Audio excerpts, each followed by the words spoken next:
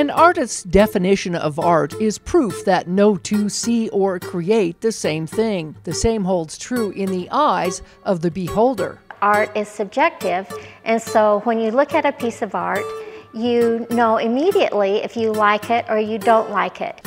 Over 100 artists from across the country are showcasing their works at the 34th Annual Sears Art Show and Sale at Dixie State University.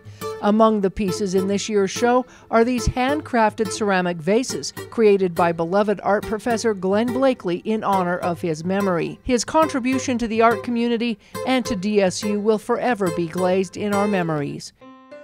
Museum curator Kathy Cecilwitz said the stunning variety of artwork in this show is impressive. There's always a great diversity of styles, from traditional realism and even trompe-l'oeil, which means fool the eye. It's like photorealism.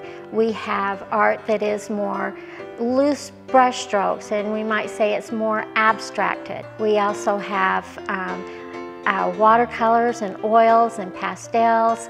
We have sculpture and ceramics. We have all kinds of art. It's interesting, the past few years we've had several bison in each show. So I think that's really interesting. We have beautiful landscapes. We have beautiful small flower pictures. We have some that are portraits, but they're also on a very intellectual level, I would say, that people would enjoy. One artist who was featured in this year's show is Kim Whitesides for his 2020 Purchase Prize winner, Night Flight. I used to sit at an Art Deco table as a preschooler, probably 3 years old, maybe 4, and I would draw airplanes in the war, from the Second World War. Whiteside's style turned from sketches to hippie-style Art Deco, seeing solid lines and using a lot of color. They were all the same hippie kind of flowers and birds and bright colors. The 7-Up people were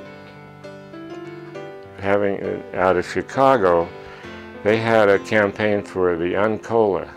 And they called me to do Uncola ads for 7-Up. And I did like 4 or 5 billboards that were all over the country. He eventually turned to portraits, then landscapes, and finally realism using still life. Digital world came and computers were invented to do graphic design. No more money to do it.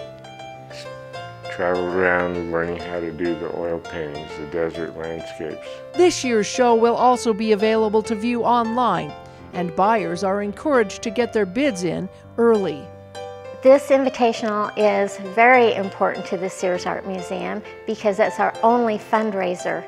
And the really cool thing about that for buyers is 37% of the purchase price of the art is a donation to the Sears Art Museum, and therefore is tax deductible. So it's a great place for people to come and buy art. Whether you're a collector or just a connoisseur of art, this is one show you won't want to miss. And then it runs Monday through Saturday, 10 to 6 each day, and it runs until April 3rd. From the Sears Art Museum, Melissa Anderson, Community Education News.